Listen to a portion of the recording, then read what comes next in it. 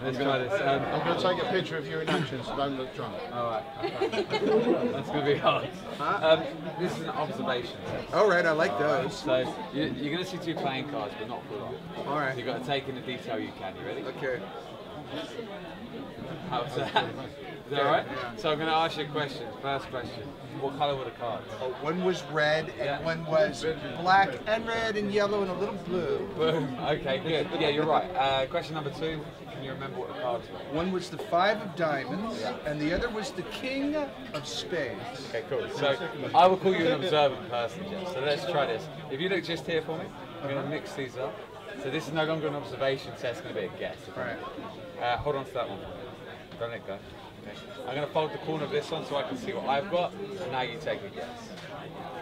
I think I might have the 5 of diamonds. That means I wouldn't, right? You would not. If I had the 5 of diamonds, you would not have the 5 of diamonds. Unfortunately, I have the 5. You have the 5. But if you want it, I do this. And now I get the king. Have a look. You get the 5. Oh, that's cool. Oh, that's even cooler. Yeah, that's even cooler. Yeah. That's I love that level. That's cool. That's cool. Very nice.